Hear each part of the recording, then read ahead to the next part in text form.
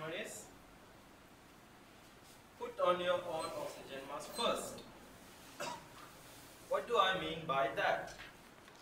Well, when you are traveling, you all know, when you are traveling on the flight, just before taking off, the steward or stewardess tells you that in the event of the oxygen mask falling from the ceiling, put on your oxygen mask first. Why? Because if you try to help someone and you use your oxygen, there is no use. You will lose your consciousness and you will be no help to anyone. I think this is a good reminder in life general too. You need to put yourself first.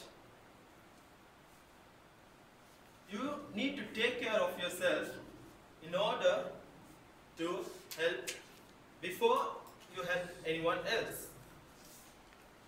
You should take care of yourself. If you want to help someone and if you burn out before helping them, there's no point. There's no energy left in yourself to help anyone else. You should take care of yourself.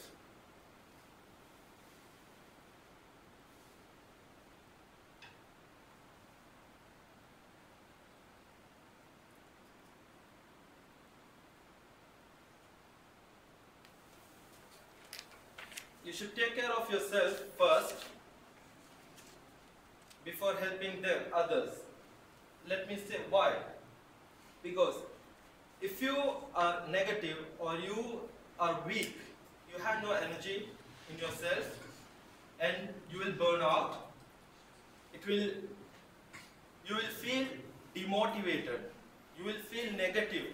So you will not be happy to help someone else because you didn't take care of yourself and you don't have enough energy left. How you will help the others? Let me give some tips you can exercise.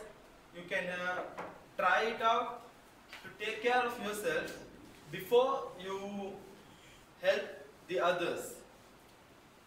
For example,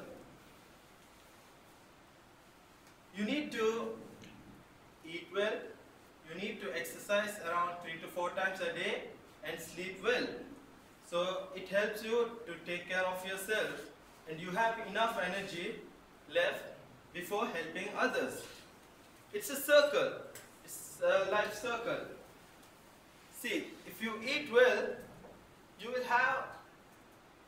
will be motivated, you will have enough energy to do exercise 3 to 4 times a day.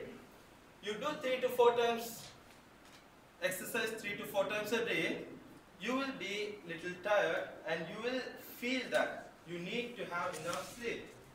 This will help you to have good night's sleep. Then try to learn to say no. This means don't just fulfill the request, whatever you receive. You may be able to fulfill the requirement for that moment, but you have other commitments, other priorities. By doing this, you might miss the high prioritized events. In that case, try to say no. Don't think what this person will think if I say no. Don't think what others will think if I say no. Just say no, I can't. That will help you to be motivated, help you to be focused on your agenda and learn to say no. Then the best is to speak out. When you feel negative or when you feel demotivated, speak out. Speak out to a level-headed person. This will help you to increase your self-esteem. It will bring out all the negatives just by sharing your or venting out your thoughts and bringing it out. It will help you to be yourself, not like putting all the pressure inside and like a high pressure cooker, you keep it inside. It will make noise. It will make noise. So that will spoil your days. It will spoil all your career. So just speak out with a level-headed person.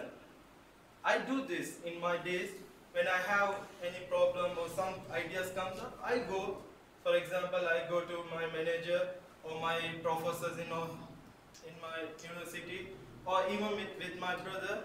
I just share my ideas. This is what I have. Or if I feel some sort of disturbed in my mind, I just go and talk out, and it helps me a lot. So by keeping this as a reminder, it is best for you to prioritize your timing. So put yourself first so that you know how to take care of yourself first in order to give your best to the people in your world. Thank you. Have a good day.